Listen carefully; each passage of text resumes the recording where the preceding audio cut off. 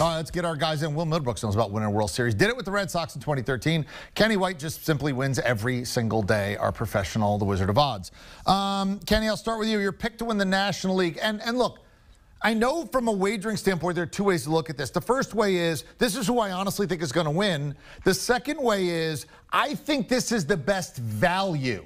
And you know, this may be a team that is a little undervalued, so I'm going to play that because I think there's value. Who do you like to win the National League, and is it a value player who you really do think, if we were in a draft, you would pick first? Well, I have two teams tied to that will win 100 games this year in the National League, and that's the Padres and Dodgers. So if I think they're both going to win 100, I better take the team with the longer odds, and that's the Padres at 425. Absolutely love the lineup. They're just stacked. Machado, Fernando Tatis, one of the best young players in the game with Hosmer and Pham and Myers and Grisham. The lineup is incredible, but they did a great job bringing in pitchers. And I'll tell you what, Mike Clevenger had Tommy John back in November. If this guy would have been available, Clevenger, they would have had 4 aces in their rotation. I think guys that are legitimate can be number ones. Darvish and Snell were amazing pickups. Dinelson Lamet has put himself in the game of being one of the top 10 arms. And I like Chris Paddock as well. So the bullpen is loaded, the starting rotation is loaded, and the offense is loaded. The only thing they haven't done yet is won. But I think it's a little bit more difficult for the Dodgers. I think it's more difficult to repeat than be that team that's the up-and-comer. The Padres had a great year last year. They're that much better this year. Yeah, it is hard to repeat if you're the Dodgers, but somehow they got better this offseason, which is a complete joke, adding Trevor Bauer. And they have 7 starting pitchers that could honestly be in the top 3 in just about every rotation in baseball. 1 through 9 in their lineup, they're going to bop you.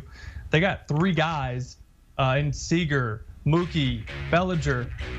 Flip a coin, who's going to win MVP out of those guys? You know, they could take votes away from each other, I get that. But as a team, they're absolutely loaded. Yes, the Padres are going to challenge them. I hope so, because that is a rivalry that the game of baseball needs.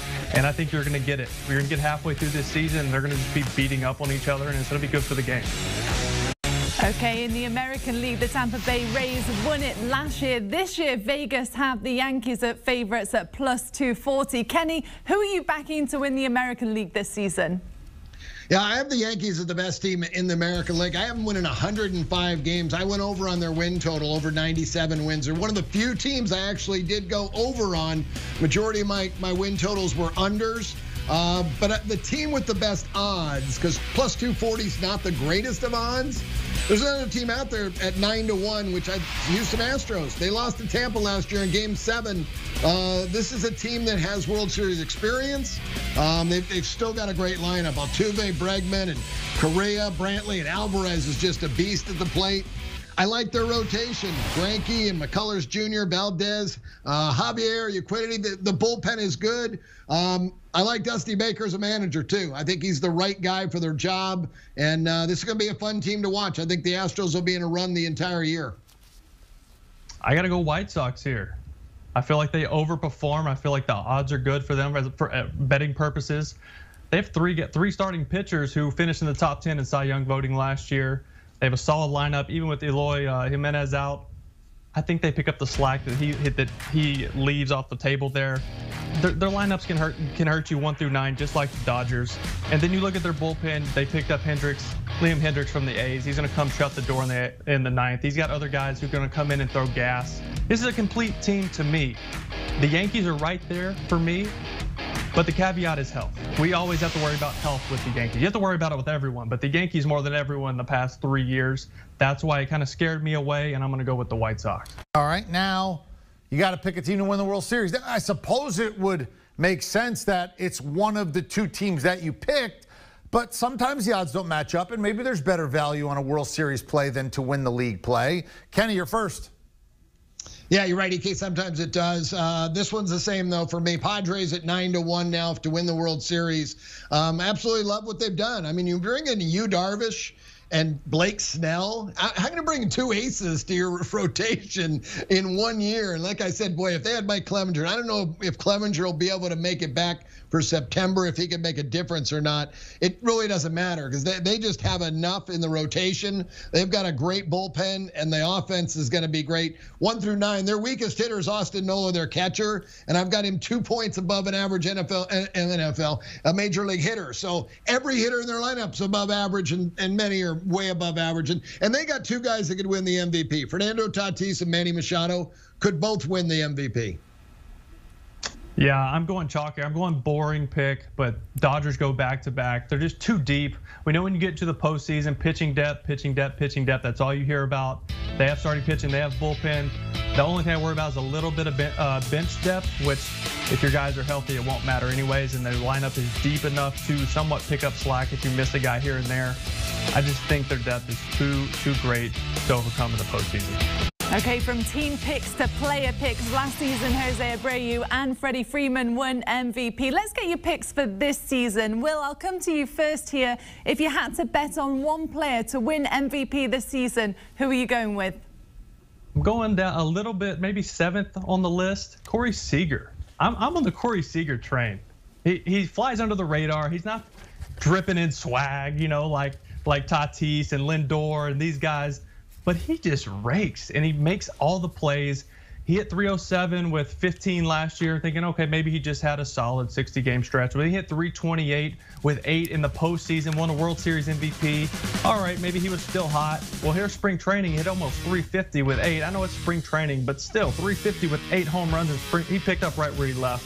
I'm on the Corey Seager bandwagon, and he's my MVP pick. Absolutely love Corey Seager. Love watching him play. He is a great player. And I didn't even look to see who won the MVP last year or the year before. I just took my top hitter, and that's Freddie Freeman. He had my highest rating of any offensive player. I love the Braves lineup. I love the ballpark that he plays in. It's great for left-handed hitters. So I think Freeman has another great year at 12-1. That's a great number. Another guy with a long shot in the AL. Shohei Ohtani at 20-1. You got a two-way player who is healthy now. I think he's going to be the ace of the staff by July, and he will be one of their top hitters right there with Trout for a majority of the season. He's going to put up big-time numbers. If he hits 30 home runs and wins 15 games, I don't know how he couldn't be the MVP. Yeah, I love the Ohtani because people won't know what to do with it.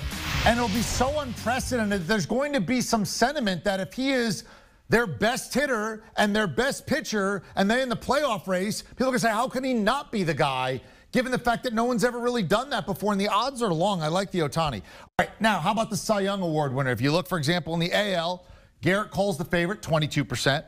You have Shane Bieber to repeat. He's at 21%. Lucas Giolito, who you mentioned earlier in the program, 17%. Over in the National League, Jacob deGrom, who's obviously no stranger to getting this thing done, he's at 20%. You got other guys right behind him, Trevor Bauer, Max Scherzer, Walker Buehler. Who do you like here? I'll tell you right now, I don't like playing favorites, but I am going to play Garrett Cole. Where are you first, Kenny? Yeah, I went with a former Cy Young Award winner who changed leagues, and he's a left-hander in Blake Snell, and he's in San Diego. He's going to love pitching there at nighttime because the ball just does not carry. Snell will win a lot of games with this team, and I have the Dodgers, or the Padres winning 100 games. Like the Dodgers, Blake Snell's going to have to win a huge number of those games to get him there. He's got a chance, I think, to win 20 games and have an ERA, around 2.5, maybe a little lower than that. So at 12-1, I think he's a great shot, but Garrett Cole is the best pitcher in baseball. I can understand why you would back him. Snell was my value pick, but I can't go against Jacob deGrom. He's on a different planet, let's be honest. He's sitting 98 to 102 in spring training. You're supposed to be taking it easy, getting your work in, getting ready for the regular season. If that's what he was doing, are we going to see 103, 104? Maybe. He's got a plus slider, plus changeup. I faced him. It's not fun. The ball comes out different. I faced Cole as well. It's completely different. Jacob deGrom is on another level. He's my Cy Young.